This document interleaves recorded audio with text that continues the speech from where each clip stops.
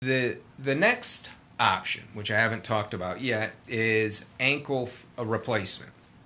And an ankle replacement is a procedure that has really been around for a number of years as well.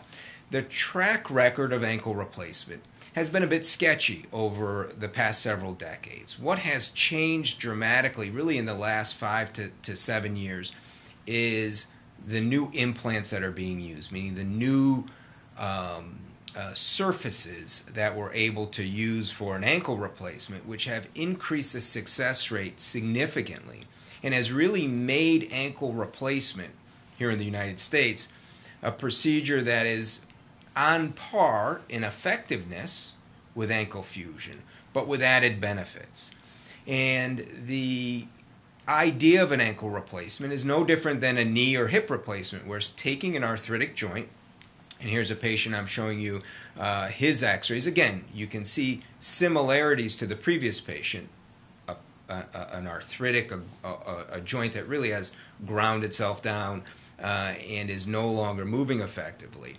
And then the postoperative film is showing the implant, which is that metallic white structure that you see on the top and bottom of the joint. That is the ankle replacement. Essentially, we've taken the arthritis out and replaced it with a joint that now moves, which is really the fundamental difference between an ankle replacement and ankle fusion. Ankle replacement allows me to get a patient returning back to a more normal range of motion of their ankle.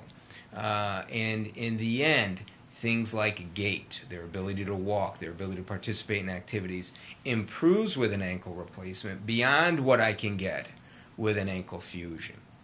Now, not all patients are candidates for an ankle replacement. In general, if the patient is young meaning less than, let's say, 45 years old, 50 years old, an ankle replacement may not be the best option. Just like in a hip or knee, we want a patient who is typically older than 50.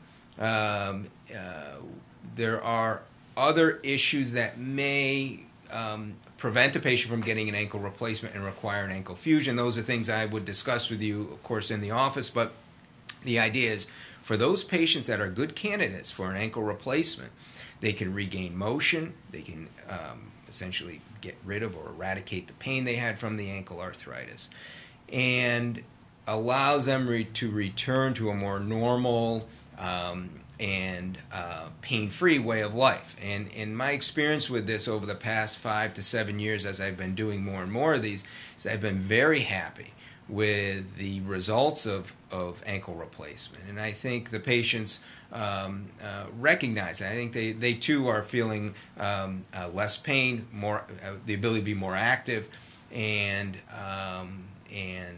free of that discomfort and pain that really was a part of their life for so many years.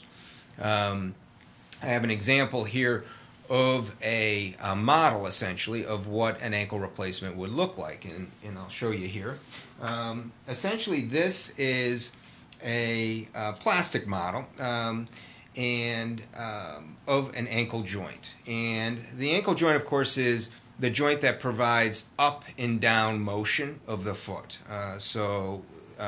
Essentially allowing you to bring your foot up and down is the motion of the ankle. In a patient with ankle arthritis, that motion is very limited and painful.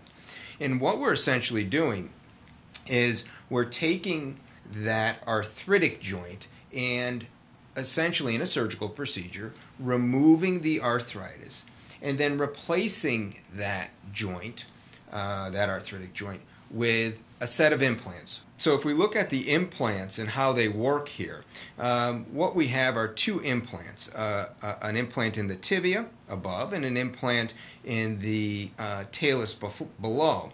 And the motion is essentially what you can see here. The up and down of that joint now is regained.